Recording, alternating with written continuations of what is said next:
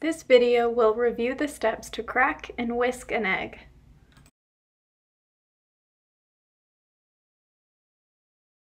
So the supplies we have for this are some eggs, a whisk, and this can be metal, plastic, or wooden. All of those will work the same.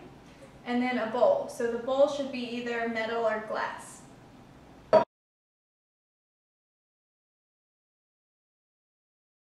So first we're going to crack our egg.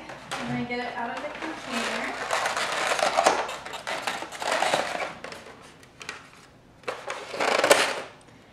To crack your egg, you're going to just gently tap on the side of the bowl until it's cracked. And it may take a couple taps. Okay?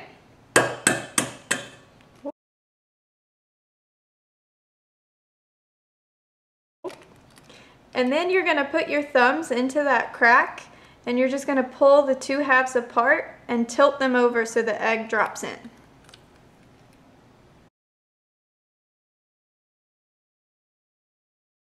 And if you get any shells in it, you can just scoop the shells out either with the shell here or you can use a spoon. And that's how we crack an egg.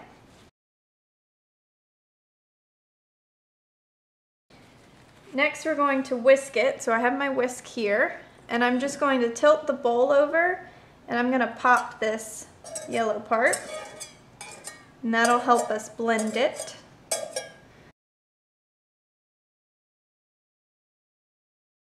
And next you're going to do gentle whisking motions quickly in a circle.